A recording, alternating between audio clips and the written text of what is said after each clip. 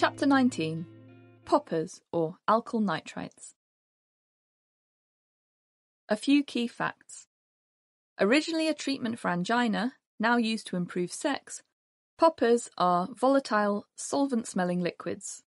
They're popular in certain scenes or circles, and they're consumed by inhaling from a cloth or straight from the bottle. The timescale is short-lasting, 2 to 5 minutes. Some effects include head rush, relaxation of smooth muscle, warmth, headache, sweating, and skin flush. Poppers is a colloquial term for a group of substances called alkyl nitrites. Amyl nitrite is probably the best known of these, but others are called cyclohexyl nitrite, isobutyl nitrite, isopropyl nitrite, and butyl nitrite. Amyl nitrite was initially synthesized way back in 1844 by a French chemist called Antoine-Jérôme Ballard. It was created and marketed as a treatment for angina because the expansion of blood vessels that it induced can lower blood pressure and improve blood flow to the heart. Though, it goes without saying, self-prescribing yourself poppers if you have heart problems is an extremely bad idea, and we have better and more effective medications now. Go and see a doctor. This is also how they got their name. The liquid was purchased in single-serve capsules or ampules, which the user cracked or popped to release the vapour to inhale. Poppers were reportedly used in high numbers by soldiers during the Vietnam War. Historian Ian Young, in his book The Stonewall Experiment, suggests that poppers were heavily marketed at the gay community, with adverts in gay magazines in the USA and in the UK in the 1960s and 1970s. There are even some reports that gay clubs would pump amyl nitrite into the air in clubs, over the heads of the people dancing, although this could be an urban myth. These days, poppers are found as liquids, usually sold in small bottles with brightly coloured labels and ridiculous names like Bang Aroma, Zap, or Rock Hard. The reason for this one might become apparent later. It's currently legal to sell alkyl nitrites in many countries around the world, as long as they're marketed as not for human consumption. Often they are sold euphemistically as deodorizers or leather cleaners, sometimes in sex shops or online. These names and locations of sale might give a hint as to some of the appeal of poppers and the groups of people who might use them. The effects of poppers, discussed in more detail later, make them appealing as something to aid or augment sex. They can enhance intensity and length of orgasm for some people. But poppers are also used in other settings. They were particularly associated with certain music scenes including disco and rave, particularly the gay disco scene in the 1970s. For those like me who are children of the 1990s, you might also be aware of the excellent Suede song Animal Nitrate. In all likelihood, this is a reference to poppers, although it is nitrate rather than nitrite, which is chemically slightly different. Perhaps Brett Anderson was being deliberately a little bit coy with the reference, and it certainly got under some radars, being played on the radio and performed at the 1993 Brit Awards, which had nationwide TV coverage. What are the short-term effects? At room temperature, the strong solvent-smelling liquid becomes a vapour and people can inhale it. Most commonly, it is inhaled straight from the bottle, although some individuals will transfer some to a cloth or cotton wool to inhale from. And there are reports that some people will dip the end of an unlit cigarette into the liquid, then inhale it through the other end. If you inhale poppers in this way, it's extremely important A, to inhale from the opposite end to the one you dipped, and B, not to light the cigarette afterwards, as alkyl nitrates are extremely flammable. If they do inhale the liquid, they will likely experience an immediate onset and very short-term intoxication experience, often no more than 2 to 5 minutes in total. This mainly consists of a head rush, a feeling of lightheadedness, dizziness, and a throbbing head. Poppers relax the smooth muscle throughout the body. Smooth muscles are those in areas of the body where an elastic effect is required. This includes muscles that run alongside blood vessels, and relaxation of these muscles mean that these vessels will widen and blood pressure will drop. Smooth muscle also includes sphincters and the muscles in the anus and vagina walls, which is why it's used by people when they're having sex. Poppers can induce feelings of warmth. Less pleasant effects include headache, sweating, increased heart rate, and skin flush in some people. Despite their common use during sex, some men report erectile problems after using poppers. The liquid itself can give chemical burns if it touches the skin, and it's extremely dangerous if swallowed. It can cause organ failure, blindness, unconsciousness, coma and brain damage, and people have been known to die after swallowing it. If you or someone you know has swallowed it, go to hospital immediately. People have also died after inhaling very large quantities of poppers, particularly if they're blocking their airways and are unable to take on oxygen. What are the longer-term effects? Harms from poppers are fairly rare, but when they do occur, they can be serious. Poppers can increase risks of harm in people with blood pressure or heart problems. It's also more high risk to take poppers if you're on blood pressure medication or if you've taken Viagra. Both Viagra and poppers can lower the blood pressure, and if both are taken at the same time, this can be really dangerous, reducing blood flow to the brain and other vital organs and potentially leading to stroke or death. Although this is rare, the Office for National Statistics report that between 2001 and 2016, alkyl nitrites were mentioned on the death certificates of 18 individuals, making up 3% of the deaths related to volatile substances over that 15-year period. If people are regularly sniffing poppers straight from the bottle, the repeated minor contact around the nose or mouth can lead to crusty skin in those areas. Inhaling, particularly through the mouth, can also lead to accidental aspiration of the liquid into the lungs rather than the vapour. This can also be dangerous, and medical assistance should be sought if this occurs. Some medical case studies of people who have used poppers heavily have found maculopathy, a type of eye damage, or temporary damage to the retina or fovea, which is seemingly reversible after a person stops using. But it's hard to extrapolate from case studies, and there haven't been any studies that have investigated the links between poppers and eye damage on a larger scale. Heavy, regular use of poppers has also been linked to an increased risk of methemoglobinemia, where the body is starved of oxygen due to a change in hemoglobin, the substance in blood that transports oxygen around the body to our cells. Some reports suggest this condition even turns the blood a chocolate brown colour. Unfortunately, it's unclear how much is too much in this case, but as with all substances, it's always sensible to have regular breaks where the substance is not used to allow your body to recover. Although there's little evidence to suggest that poppers are addictive, tolerance may build up if they are used repeatedly over a short period of time, which is another reason that regular breaks from using them are a good idea. Myths and misconceptions. Poppers increase the risk of cancer. Back in the 1980s, a research paper was published that reported a link between the use of poppers among gay men and the risk of a rare cancer of the blood vessels called Kaposi's sarcoma. This cancer is opportunistic, which means it can affect people whose immune systems are already compromised, for example, if they are HIV positive.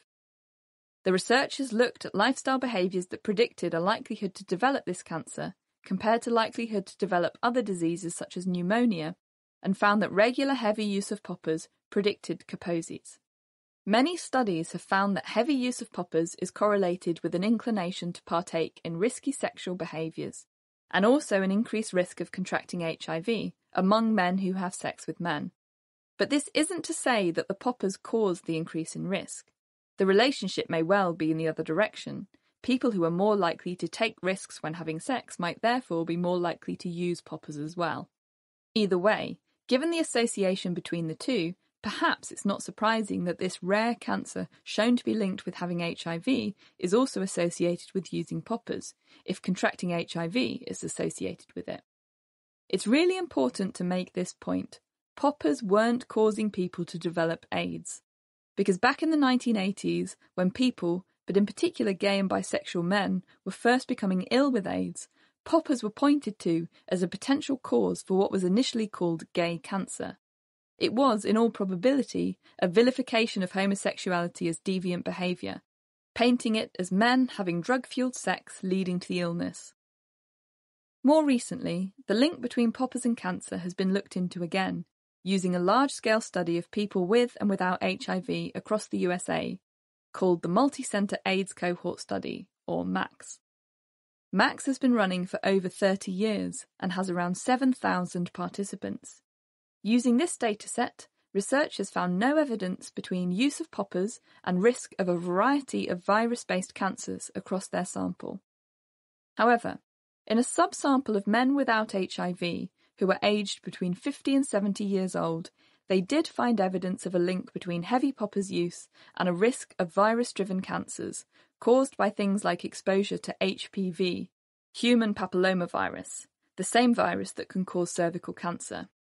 This is quite a specific subsample of their analysis, and the same pattern was not seen in men of the same age who did have a diagnosis of HIV, which makes it even harder to interpret. It may be that poppers might temporarily lower a person's immune system, which combined with risky sexual behaviours could expose a person to viruses like HPV, for example, that increase the risk of cancer. But this is a long way from definitive. So it's unclear, but probably a myth. Poppers burst your brain cells and you can hear it. That's why they're called poppers. If you listen to the beginning of this chapter, you'll know how poppers got their colloquial name. But why did this myth come about? Do you know the current estimate for the number of brain cells in the human brain? It's around 100 billion. And when we're born, we have even more. We actually lose loads of brain cells in the first few years of life, and then again during adolescence, as our brains become more streamlined and efficient. And once we're adults, brain cells still die every day. It's certainly likely that some behaviours are more risky in terms of brain health, but as for poppers causing brain cells to pop, there's absolutely no evidence that this is the case, and even if it were, we wouldn't be able to hear them. We know that poppers cause a drop in blood pressure and a rush of blood to the head, and this can lead to a throbbing sensation in the ears. Maybe this has been mistaken for blood vessels popping by some people. As for whether poppers are neurotoxic, we don't have very good evidence from humans. Some studies using mice or rats have suggested that poppers might impair learning and memory.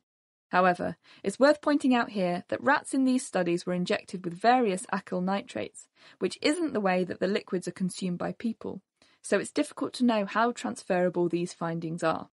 So, it's a myth. Poppers are psychoactive.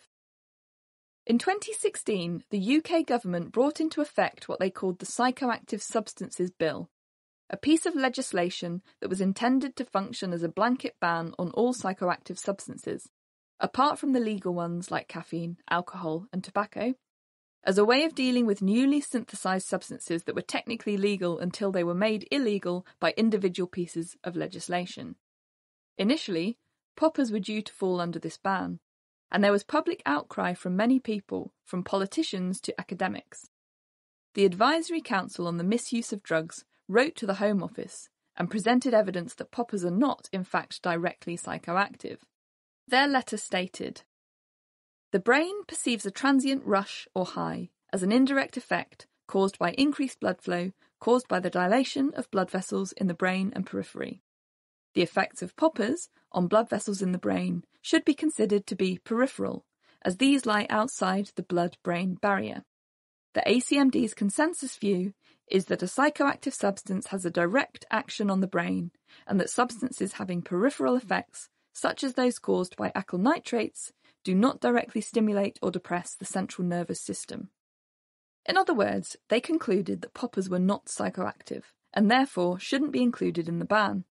And after consideration, then Home Secretary Theresa May accepted their recommendation, and poppers did not fall under the remit of the bill.